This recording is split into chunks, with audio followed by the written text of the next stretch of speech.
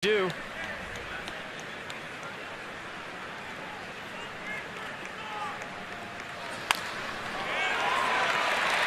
Right over the mound and up the middle. Janish digging for third. Here's a play. He is out at the bag. Bernadina guns him down. Bourne ends up at second. 2 outs. A pretty aggressive base runner right there by Janish. Based on one thing, the speed of the ball hit by Michael Bourne. You know, if that's just a routine ground ball up the middle, yeah, maybe you can go first to third, but that ball was hit. Bernadina charges it hard. And maybe with a 1-0 lead, he's thinking, I'm going to make something happen. But a great throw from the Shark to cut down Janish at third. Good tag by Zim. Very close at third. And heads up base running on the back end. Michael Bourne getting into scoring position.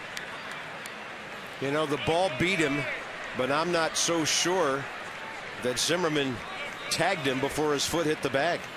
But more often than not, when the ball beats the runner, the umpires will give you the call, and Tom Hallion did. Yeah, with the naked eye, in real speed, I thought he was out. But after 4 replays in an Exmo, you know, maybe he was safe. But like you said, the throw beat him by a good step.